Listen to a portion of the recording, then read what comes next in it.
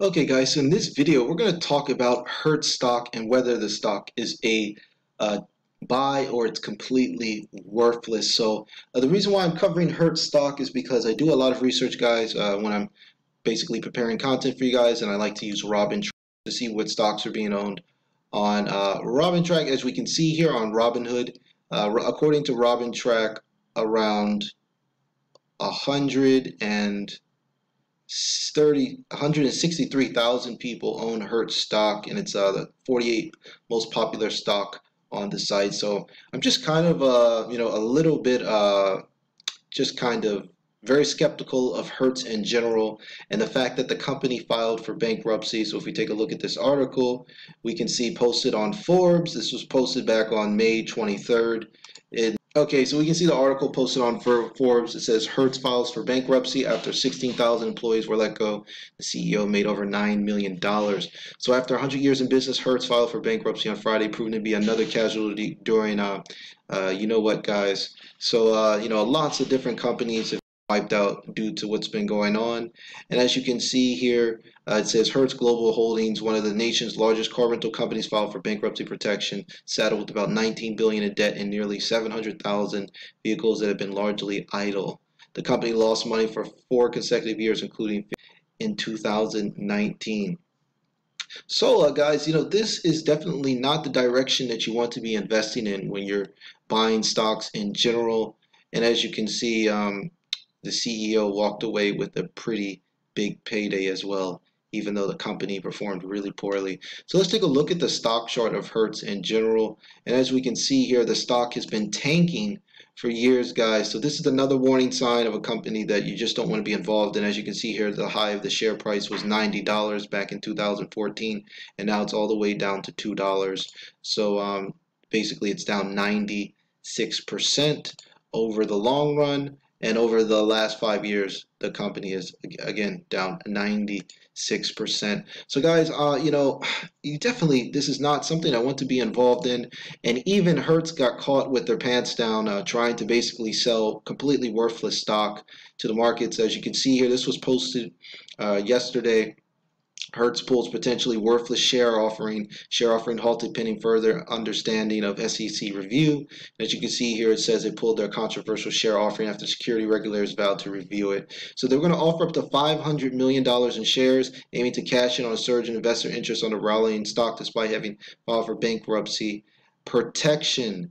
And here, guys, this is a really, really sketchy by this company, Hertz. And as you can see here, it says in the Monday share offering prospectus, Hertz repeatedly warned potential investors that shares can end up being worthless amid the bankruptcy proceedings, guys. So this is a really, really, really shady company, and I just don't really understand why so many people own it on Robinhood. I mean, there's just so many decent companies out there that you can invest your money in, yet 160,000 are perhaps basically banking on the increase in the share price.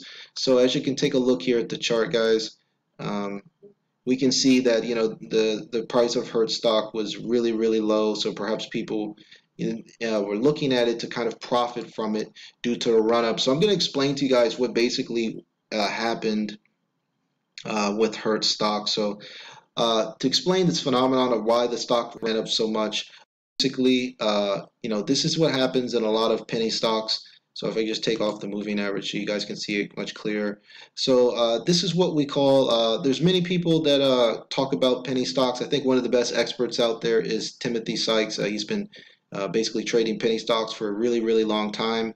And so according to him, this would be called basically a supernova type of chart, where the stock price runs up a ton in the short run, absolutely collapses. So the reason why the stock ran up so much, you take a look at the long-term chart, you can see that the volume was really, really high. So what was going on here is a lot of people were buying the stock with the whole intention of selling it to someone else higher.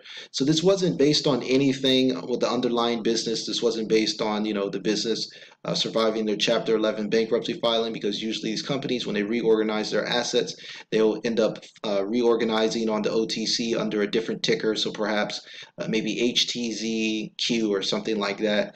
And most likely a lot of the shareholders can get wiped out. So, guys, it's a really, really risky situation here. And this company has a high chance of perhaps being delisted in the future as well. And as we saw with the whole, I posted a video earlier about Latin American Airlines, and that stock ended up getting delisted by the New York Stock Exchange and trading on the OTC. And the OTC, you don't really want to buy a lot of stocks long term on the OTC. I'm not hating on the OTC, but the regulatory requirements of the OTC are nothing compared to the NASDAQ and New York Stock Exchange. So once a stock is on the OTC, there can be a lot of shady things done with their books and things like that.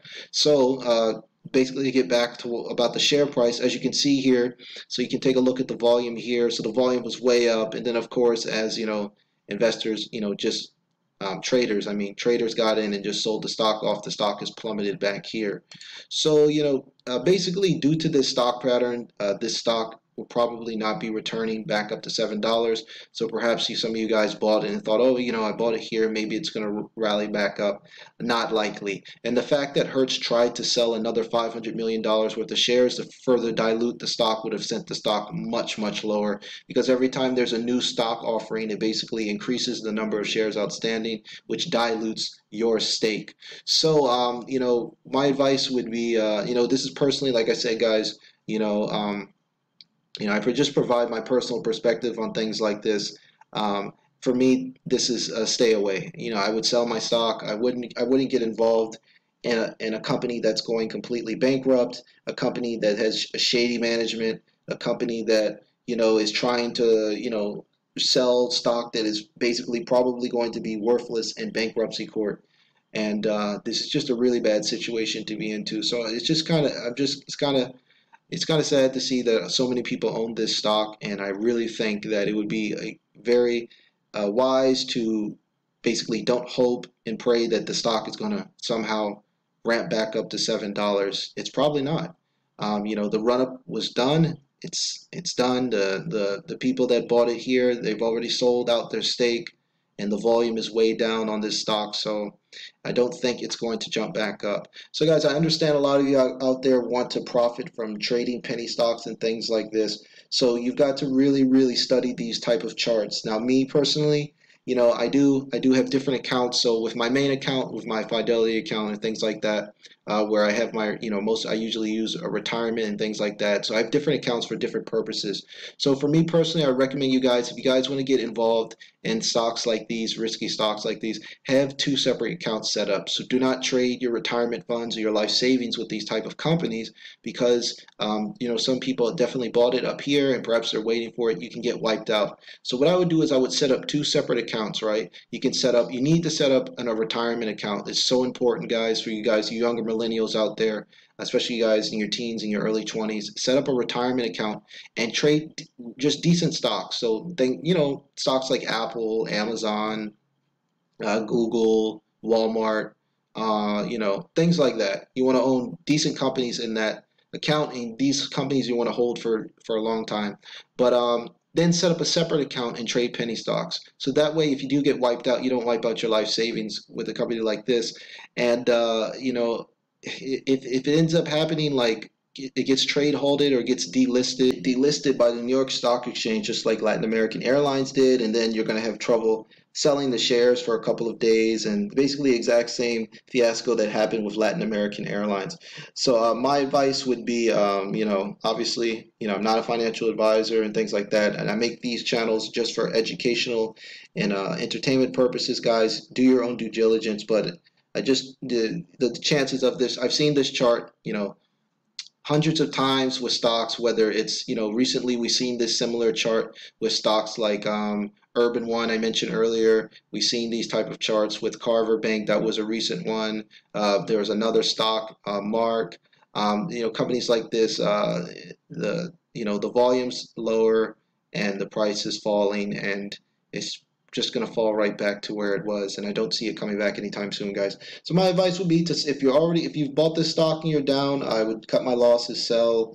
And the best thing about this market is that the stock market's red hot right now. There's plenty of other plays you can get into. It's really not necessarily to buy a bankrupt stock that could possibly be delisted by the New York Stock Exchange in the future, and then you're going to have trouble liquidating your shares and a bunch of other problems, guys. So that's just my advice here.